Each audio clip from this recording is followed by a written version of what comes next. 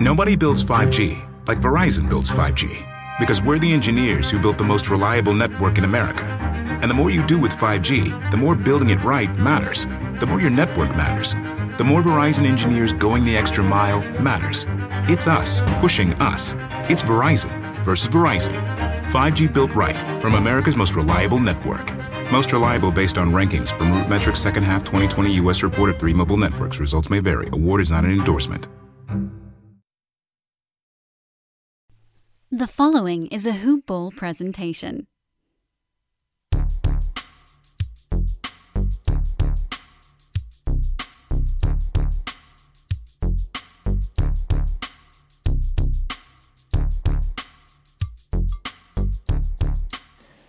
Hello and welcome to another edition of DFS Today. I am your host, David Menkov.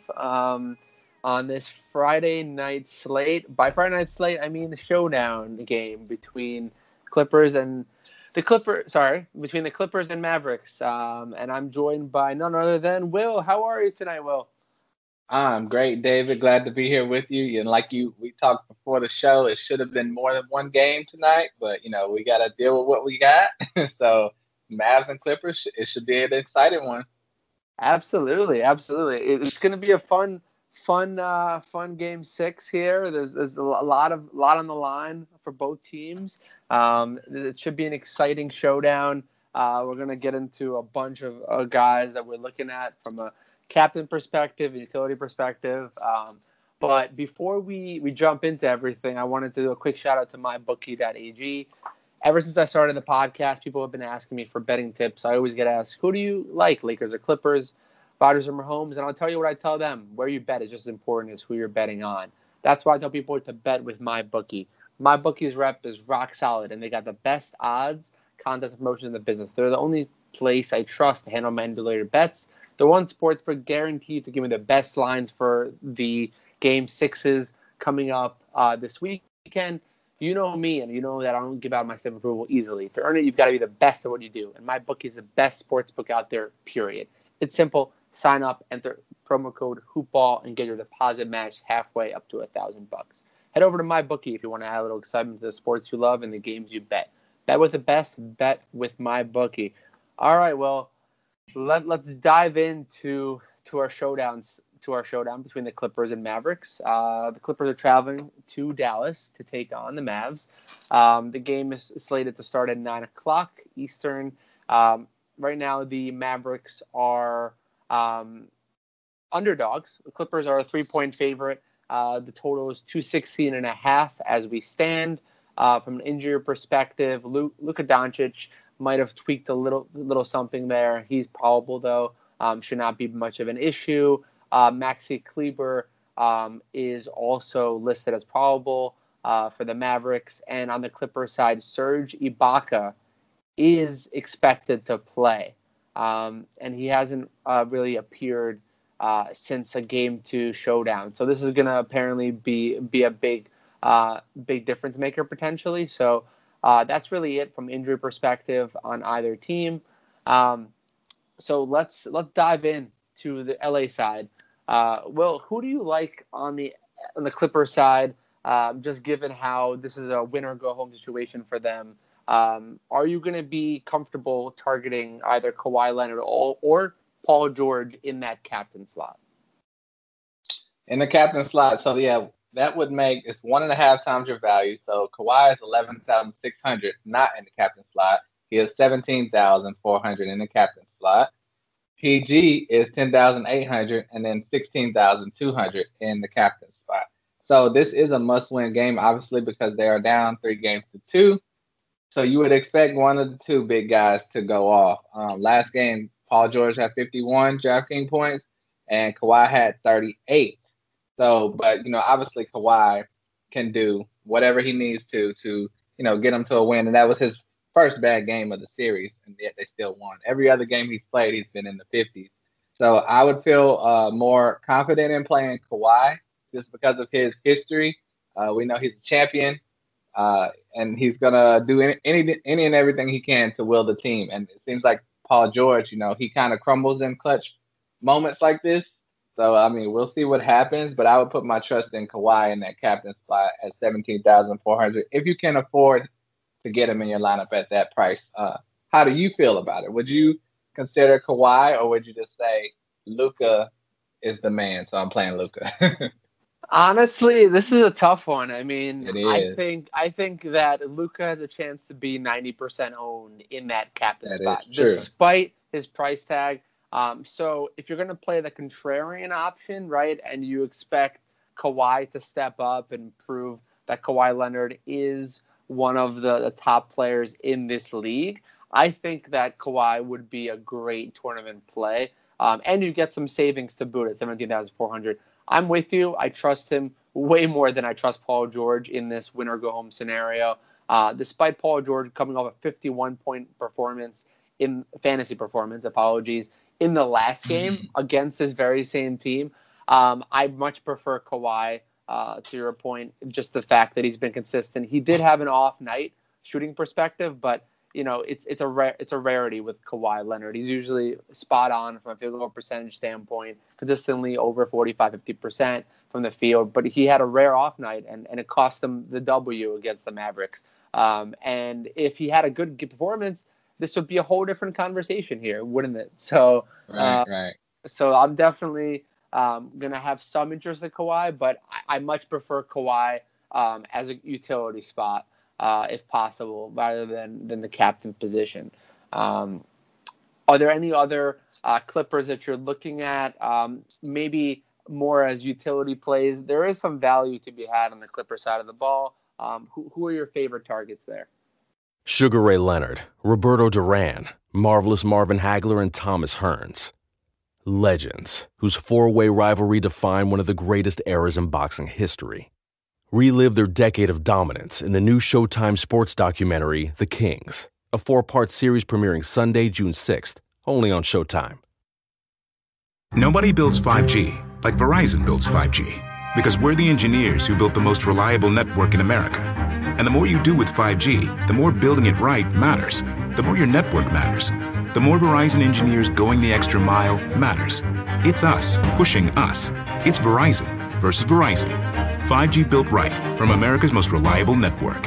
Most reliable based on rankings from RootMetrics second half 2020 U.S. report of 3 mobile networks. Results may vary. Award is not an endorsement. Right. You have to look at Marcus Morris, believe it or not. He's at 6,600. Last game he finally stepped up and played a great game, has 16 points, 7 boards, and that made him have 37 DraftKings points. That's a sneaky play also if you wanted to throw him in your captain lineup. It's not going to be, a guarantee. It's a risk. But, if he can duplicate what he did last game with those 37 DraftKings points, that's something you can have and be very useful in that captain slot, and you can get more players in your utility spot. So I feel the same way with Dorian Finney-Smith on the other side at 6,000. His captain spot would be 9,000.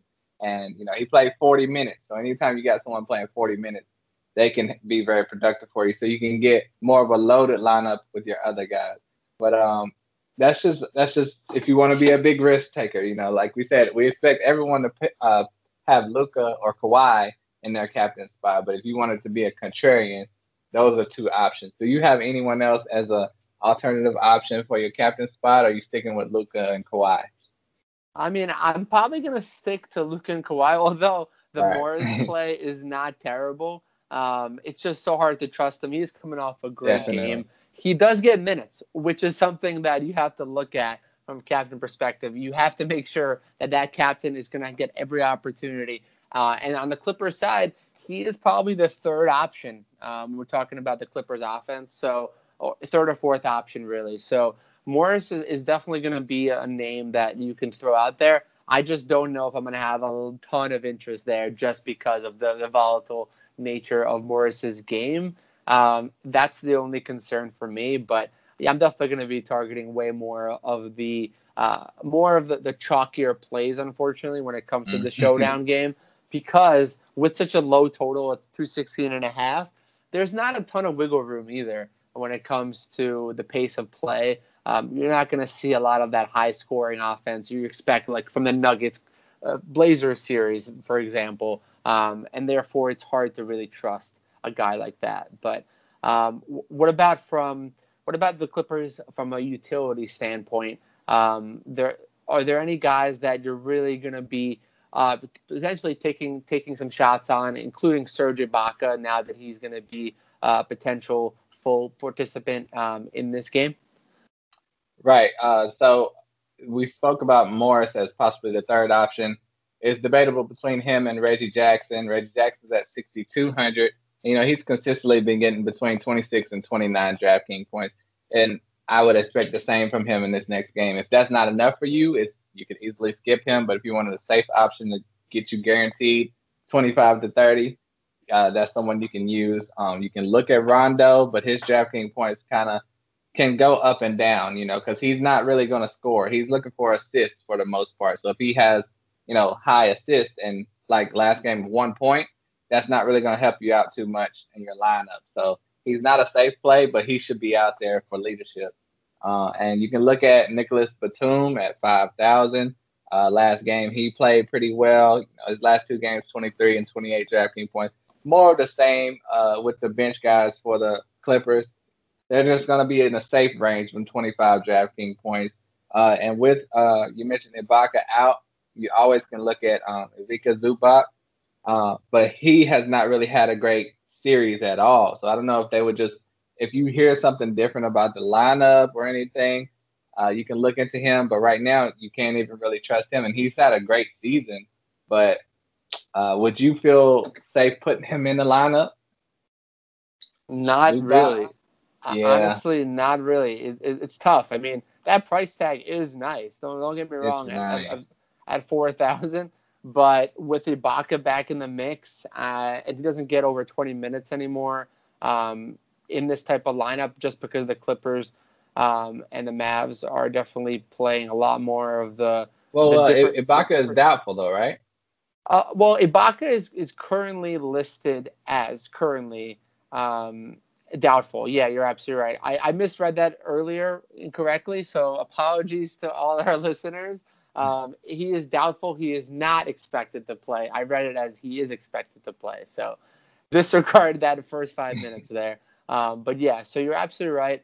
Zubac is going to be in play, but it's so hard to trust him, even at that 4K range. If you do go Kawhi Leonard with Paul George potentially or Luka, you're going to have to find some value here and there. So I don't mind the play there on the Clipper side of the ball. But for me, I'm definitely going to have a little bit more interest in some of the other guys on the other side of the ball, on the Mavs side. But definitely I won't fault anyone for going that way, especially in this type of showdown game. So I'm with you. Is there any other Clippers you're looking for in the utility spot? Honestly, that's pretty much it. I don't have a lot of interest in Rajon Rondo.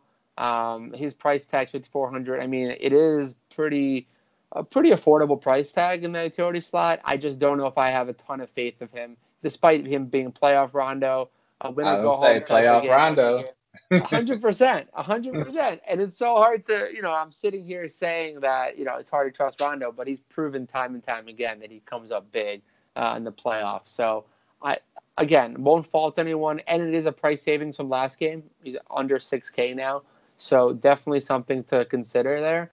But I'm not going to have a ton of interest. I'd rather spend up an extra $800, apologies, and go after Reggie Jackson, to your point. And that pretty much solidifies the Clippers for me, unless you had anyone else on the Clippers side. No, unfortunately, that's pretty much all you can go with right now. And it's with it only being one game, it's gonna get ugly. You're gonna have to have at least one player in there that you don't want in your lineup. So you just have to pick between the best of the scraps. 110%. I could not agree anymore with you on that one. So jumping over to the Mavs side of the ball, this is big. This is an opportunity to close out the Los Angeles Clippers at home.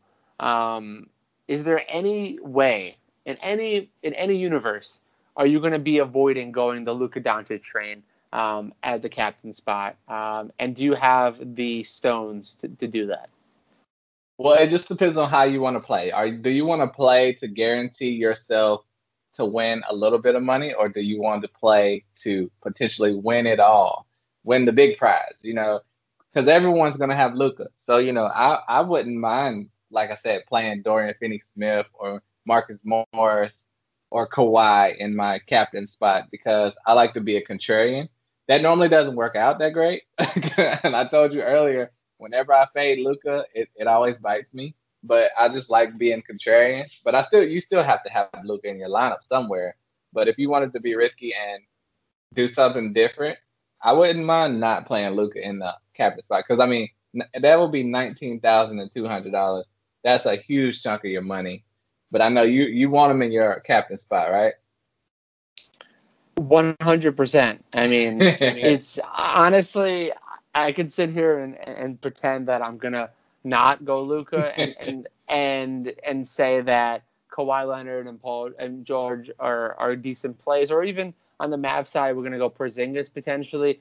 Or Hardaway. None of these guys are the equivalent of what Luka is doing right now. He's pretty much single-handedly carrying the Mavericks to this position. So as much as I agree that it will be the chalkiest of chalk, he's just too good to pass up, in my opinion. I will say, in Game 4, that's when he hurt his neck. He only had 36 DraftKings points. So he's probable with his neck. He's expected to play. But if he has any issues with that neck, he could have a low-scoring game. So you got to remember that, too.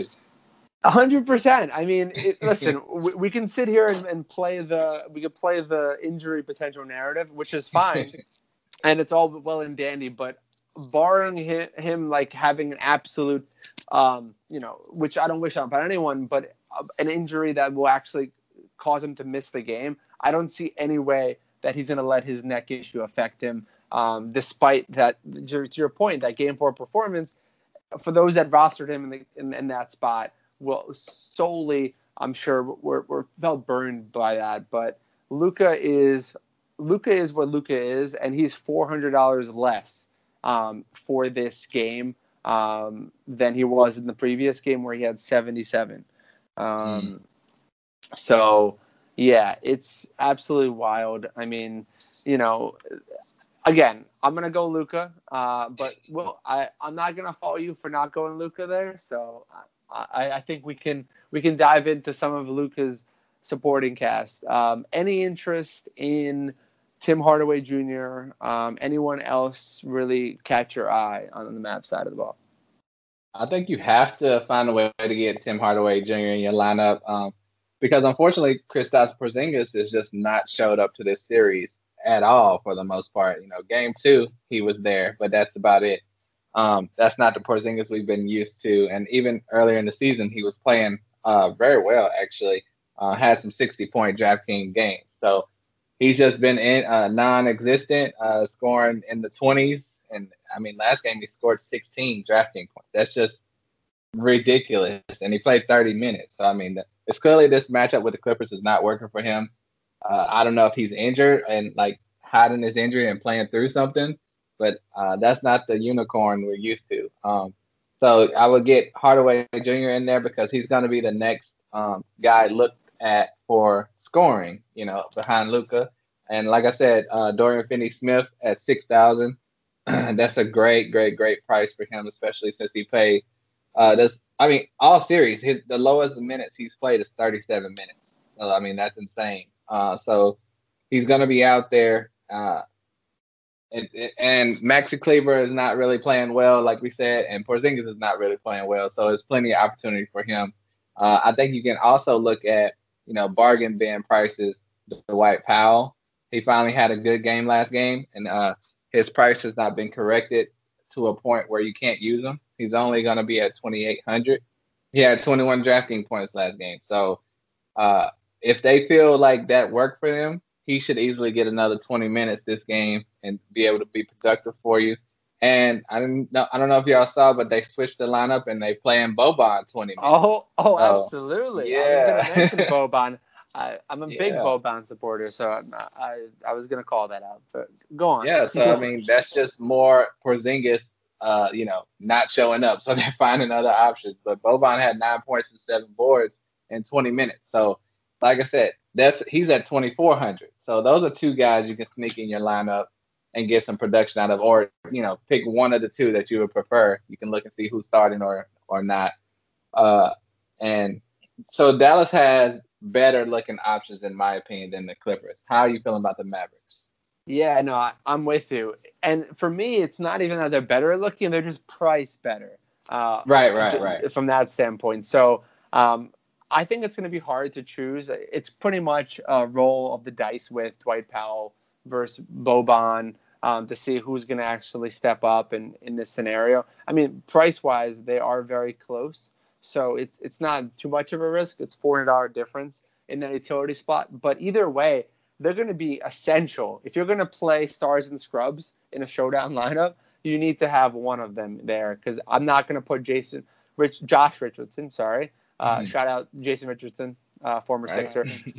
But definitely fan of Josh Richardson normally, but he has not been playing well, and he hasn't been getting a lot of minutes in this series. I don't know why he's in a doghouse for whatever reason, but he's just not getting any minutes. Coming off a 6-minute game where he only had 2 points. I mean, this is unbelievable for a guy that was a pretty decent acquisition at the time when the Mavs signed him and brought him over to the team. So I am definitely not going to have a lot of interest there. More of a tournament play, if anything, with Mr. Richardson. And then, I mean, there's other guys you can look at on the Dallas side. Jalen Brunson, normally if Luka's out or hurting, to your point, if Luka ends up hurting in this game for whatever reason, and you throw in a Jalen Brunson flyer, I mean, you can pretty much take down any contest you want, because he's going to be about 0.1% owned despite the showdown type of game. So that might be another avenue you can go. Maxi Kleber has not been putting up any kind of numbers too consistent despite his pretty safe floor of minutes. I just don't trust him a lot. Dorian Finney-Smith, to your point, at 6K, not a bad play coming off 29-point fantasy effort. However, he's so reliant on those defensive stats really to get fantasy points, and I don't see 1 block, 5 steals being repeated in this contest. So I'm probably going to stay away there. Unless you need a guy like him, Tim Hardaway Jr. You definitely touched on a guy that when he gets the ball and he's able to score efficiently, he can put out fantasy numbers. We saw that in game 2 where he had 28 real life points. He shot 9 of 14 from the field. In the last game, he shot 6 of 19 and he still put up 35 fantasy points. So not the worst person to include in lineups. It's just, if you're playing Luka in that captain spot, there's not a lot of salary available for a guy like Tim Hardaway Jr., which is the only reason why I'm not going to be going there. And then you touched on it. Kristaps Porzingis, the unicorn himself, has been playing more like a old faded rainbow at this point. From that standpoint, there's just not a lot like a horse. Yeah, he's playing. That's a good one. He's playing like an actual horse. And not a horse that could win a triple crown, more of like a 7th place horse that no one cares about. And it's pretty embarrassing from that perspective. So that's a great analogy. I hope that's tweeted out and quoted at some point. But I think we can definitely fade Kristaps Porzingis at that 9,000 salary. The salary has not been adjusted based on his performances in this series, so that's something to consider too when you're building those lineups. But that's pretty much it. Anything else from the Mavs side that you want to touch on? I think we covered it all, but when we mentioned Zubac at 4,000, that's just a reminder. If you can't squeeze him in your lineup, you have Dwight Powell and Boban, at 2,800 and 2,400, and they'll probably get around the same level of production. So, I mean, it's just going to be an interesting night, and you're going to have to tinker with your lineups a lot. Like, put Luka in there and see who all you can get in there. If you're not happy with your lineup, then put Kawhi in there and go from there. And you might end up not being able to get one of the top 2 guys in there. to have your lineup feel safe for you. So you just kind of play with it. You probably have to make your lineup 4 or 5 times before you feel happy about it. Absolutely. Well, I'm definitely in alignment there. So as far as we normally do like do little tiered structure or favorite plays, but given that it's one game, I mean, let's make it interesting. You have to pick your favorite play in utility slot, not named Luka, over 9K. Who's your guy? Over 9K. Well, it only gives us 3 options. Literally 3 options. I know. Obviously we would want Kawhi because he's the safest. I'm sure you agree with that one, but we just expect him to come through, and hopefully he will. 100%. No, I'm with you. I mean, normally we don't play that you can reuse guys that the other guy said, but since it's a one-game slate, you have to go on Kawhi, double down on Kawhi Leonard. I mean, I really want to be contrarian and say Porzingis, but I just can't trust it. It's so difficult. It's so difficult. All right, who's your favorite play between 5,000 and 7,600? All right, I'm gonna have to go with. Okay. You know what? I'm gonna go with. I called him out earlier. Dorian Finney-Smith at 6,000. I'm just very happy with the minutes he's been getting, and I think he'll be able to put up some points and be productive for you. Wow, that is a hot take. Dorian Finney-Smith. I'm gonna go another guy that's contrarian, and that's gonna go Marcus Morris Sr. 6,600, only price $600K more. Not $600K, $600 more. Apologies. Than Dorian Finney. I think he's going to be slightly lower owned than Tim Hardaway Jr. So I'm going to go there. That one we don't have to duplicate. Final. Who is your favorite value play on the Showdown? Okay, I'm going to have to go with. I think you're going to go with Boban. So I'm going to say Dwight Powell at 2,800. I like how he was rim running last game. He got a nice dunk, ran back on defense. I think he'll be out there, just in the way of people and get a couple stats. Who are you feeling for under 4,500 or whatever? I'm going to have to go Nicolo Melli. I mean, he's a perfect guy at only 1K. No, I'm just kidding. I was waiting. I was like, is he really serious? No. I'm not absent. I haven't lost it completely.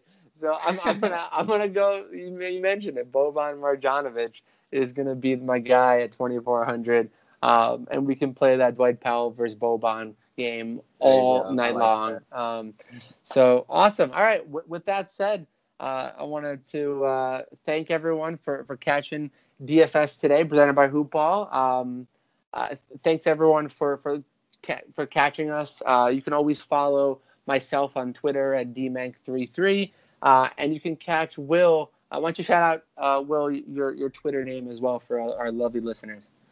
That's right. Follow me at William is Bill, and definitely follow my man David Minkoff. He's a great Twitter follow. He's a great guy. I appreciate it. All right, everyone. Good luck, and let's take down some showdowns. Do it. Peace.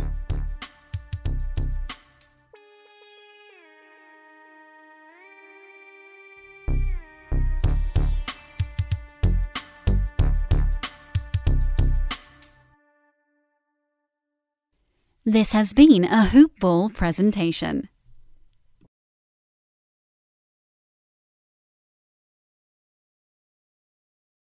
Sugar Ray Leonard, Roberto Duran, Marvelous Marvin Hagler, and Thomas Hearns. Legends, whose four-way rivalry defined one of the greatest eras in boxing history. Relive their decade of dominance in the new Showtime sports documentary, The Kings, a 4-part series premiering Sunday, June 6th, only on Showtime. For the ones who get going when the going gets tough, and the ones who know we're tougher together. For the Pathfinders breaking new ground, Grainger offers supplies and solutions for every industry, as well as fast access to experts and 24/7 customer support. Because we know you have people depending on you, so you can always depend on us. Call, click Grainger.com, or just stop by. Grainger, for the ones who get it done.